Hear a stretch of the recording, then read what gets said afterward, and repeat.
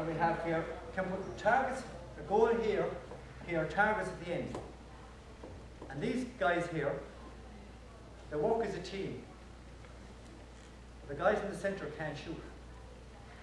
They can only play it with one side or the other who can shoot to the target. I guarantee you, if you get your kids playing this or get your seniors or your kids playing this, makes no difference. It's an absolutely incredible game. We have this on the website. We actually do it in wall inside.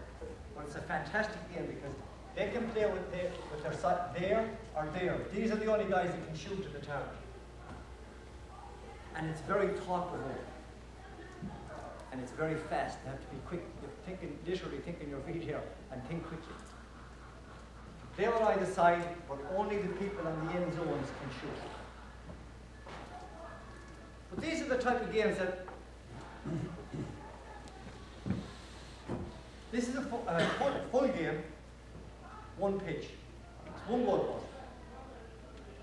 Ball shooting into the goalpost.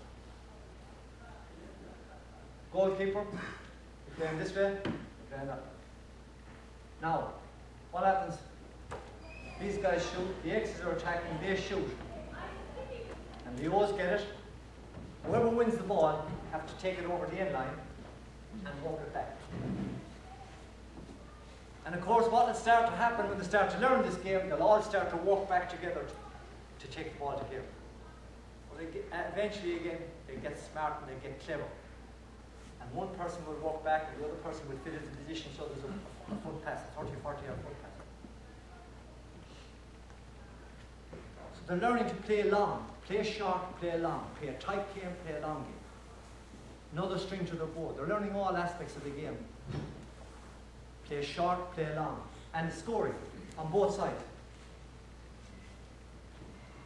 But these are the type of games that, you know, that all of your coaches will come up with. And they're common, the games will be common. And there'll be an understanding exactly of what capacities, what you're trying to develop in the games.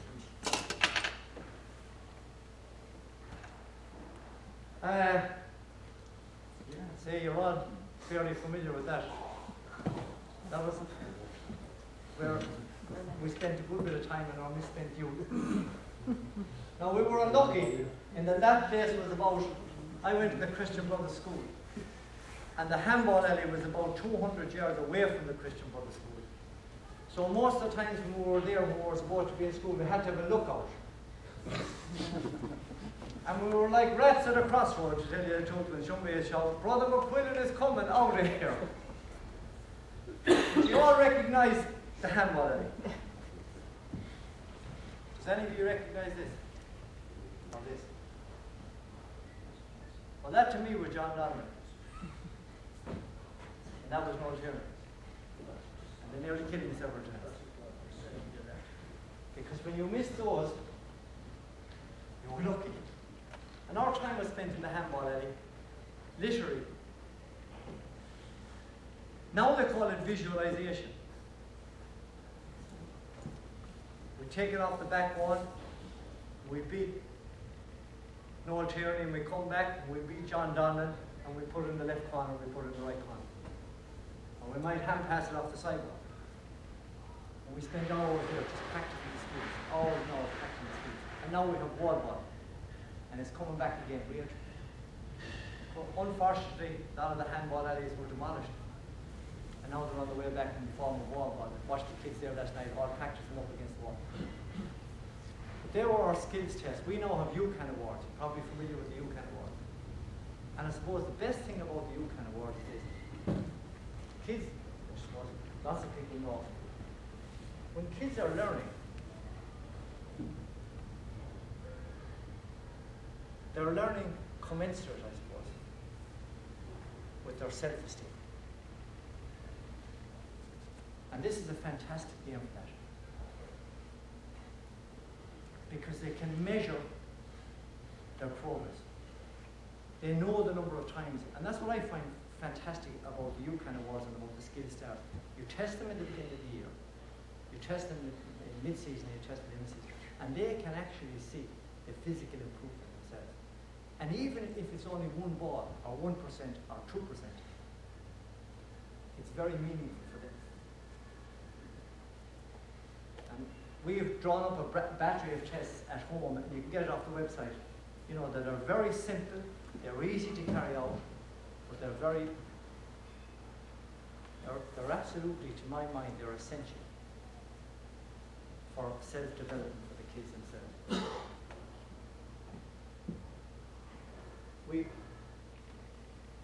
The Respect Initiative, I suppose, there's very powerful message there, I think, between the two forums.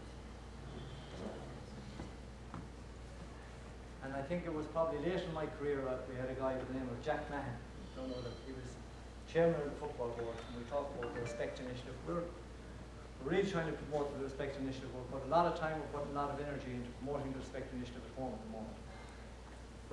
And we have to start early, because if you want to change behaviour, education is the process through which we can do this. And we have a lot of good stuff on our website at the moment nationally. Very simple actions, very simple practices to develop the Respect Initiative. Because I think what we must all realise is the opposition bring out the best of them. Saying that to the kids last night, not the worst ones, the opposition should bring out the best of them. I just referred to Jack Mann a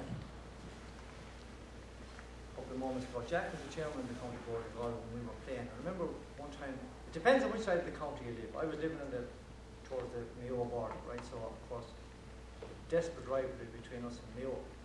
They were the enemy. Oh, we hated Mayo. The other counties weren't too bad. And vice versa, they hated us. But I remember after being beaten by Mayo one time, and we were in Castlebar. We came back to the Travellers' Inn in one of those hotels, and Jack was the chairman at the time. And we're sitting down in depression, and he turned around to a couple and he said, lads, he said, what will we do? He said, it was no Mayo. Couldn't have strangled him. Of course, he was right. What would we do? At club level, what would you do if you didn't have the opposition? They stretch us, they test us, they bring the best out of us. And that's what we want to do. We want to ensure that every one of our kids and every one of our players, ultimately every one of our teams, become the best. And the only way they can become the best is by respecting the opposition. I went to college, like it was the early 70s. There was a guy, a boxer, who went to college with me. His first name was Gully, right? And he used to box. The best team to make in college in our time was the boxing team. Because you were guaranteed a trip away to the university tournament that took place in Leeds or Liverpool or something like that. And it was easy enough to get. But this guy, Gully, I think he boxed on the paperweight team. He was about 6 stone, but there was a competition for him. And every year he won the Irish Championship. He never got out of the fight.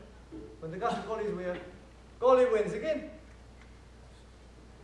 So in his second year anyway, the interversities were in Bath. So Gully went to Bath. He came back from Bath on about the Tuesday. I said, well, Gully, it'll be a time for terrible trophy. I said, what happened? He said, they found an opponent. How long did it last? 30 seconds, he says. I spent the weekend in hospital. The boys had to pick him up. But it's back to, again, go back to the same thing. You know, I keep going back to the fundamentals and the rationale as to why we play the game.